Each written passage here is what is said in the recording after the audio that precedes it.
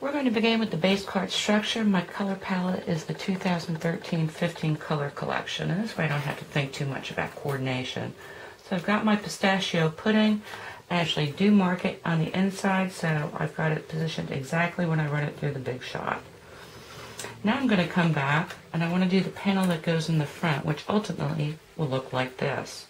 So the easiest way to do that, if you place the save framelit back into this spot, it actually wants to stay exactly where it needs to be. Then take a piece of cardstock, the color that you want that front panel, place it in the back, and the only thing is that you have edge to edge, top to bottom. Once again, position that perfectly, and then once that window is cut out, you can trim it to the width you want. In this case, it's 3 inches wide, top to bottom. And the last thing you're going to want to cut out is coordinating color that's going to end up going on the inside of your card. And then run it through your embossing folder.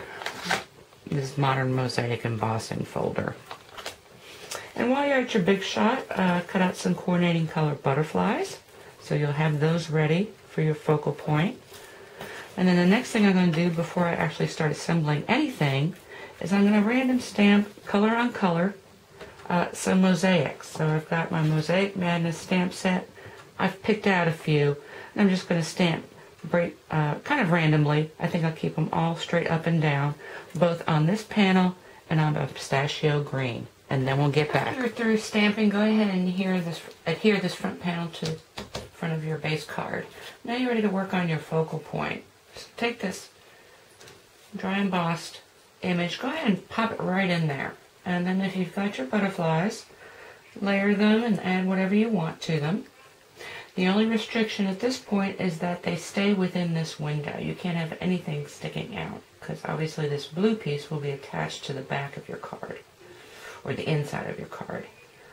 So I'm going to position that butterfly there. And I just got dots on these. And I put a pipe cleaner for a body there so I can have some antenna on this guy. And also this way I don't have to use a dimensional, because the pipe cleaner gives me plenty of lift. So I've got that. Now you want to decide whether you want to put something here. There's enough room where you can actually emboss your salutation. I've opted to construct a ribbon. I just went through my inventory and found something that would work. And that's a wide ribbon. That's about 7/8. Now you want to take a look at it. I have to have a salutation down here, and I'm going to use Happy Birthday in 3 colors. But it'd be a shame if you have the punch not to use something with your mosaics, which I'm going to do. If you don't have the punch, the other thing you could do is take up more space by actually putting another layer of Framelit. Anyway, I'm going to finish this up and leave you with the finished photographs. Thank you for watching.